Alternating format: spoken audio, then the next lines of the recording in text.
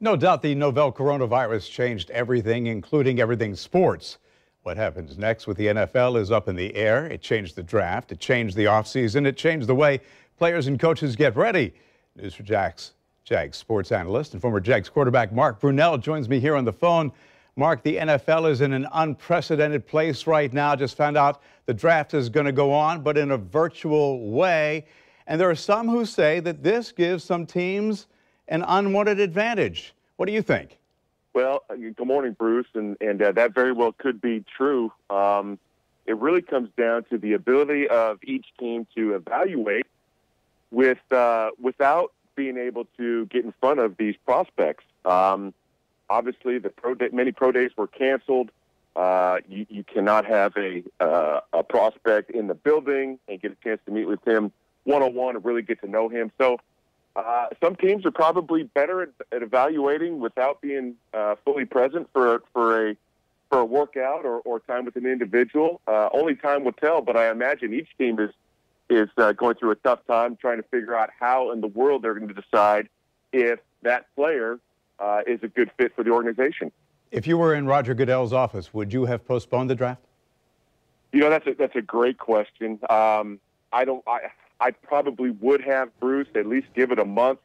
But at least everyone's on a level playing field. And I think even if it could have been put off to, for a few months, then you're getting close to the season. A lot of unknowns there. I mean, unless you're in Rodgers' shoes, it's tough to make that decision. But the draft is going to be the same day, and hopefully the Jaguars will figure out a way to evaluate these guys and find the guys that are going to help this team get back on its feet. Right. And speaking of the Jaguars, I know you've got the players' ears. How are they training? How are they staying fit? Well, honestly, Bruce, these guys are professional athletes. Staying fit is not a problem. They're working out. I'm sure the quarterbacks are throwing. The receivers are catching a little bit. Now, obviously, they're not together, at least in a lot of numbers. But as far as staying in shape, lifting weights, running, these guys are all doing that. What you're missed out on is, OTAs would be coming up here in the next few weeks. You miss valuable practice time together. When you're a team that hasn't done a lot of winning, those practice days are critical. So to not have those, the OTAs, the mini camps, that really sets you back. That's where the Jaguars are at a disadvantage. Being an organization that has lost a lot of games, you need those practice days. And the fact that the team's not together, that really hurts. Yeah, that was going to be my next point. With no OTAs, they're not going to be able to coalesce as a team. And that's going to be particularly hard for Gardner Minshew, who is going to be tasked with leading this team as quarterback.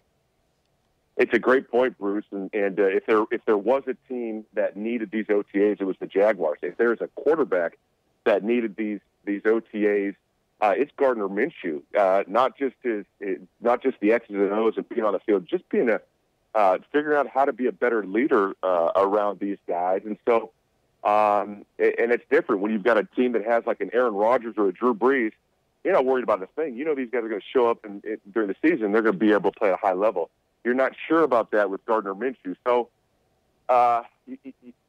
you go forward, you hope for the best. Hopefully this thing comes to a close and the Jaguars can get on the field, but it's going to be some time, it looks like, Bruce. And let me ask you to put on your hat as a high school football coach, because I know there are a lot of high school athletes out there who are itching to get ready for what comes in the fall. What's your advice for them? Well, my quarterback texted me yesterday and asking about spring ball, and a few kids have reached out. They want to get back on the field, but right now it's as important as football is. What's most important is that they stay healthy, they stay safe, and football will be here soon enough. These kids are working out. They're looking forward to getting on the field, of course. But first things first right now, I'm just encouraging them to be patient, take your time, be smart, and we'll get this. August will be around here before we know it. Hopefully we can get on the field then. But right now there's a different priority. Yep, that priority is safety. And Mark, you and the family stay safe as well.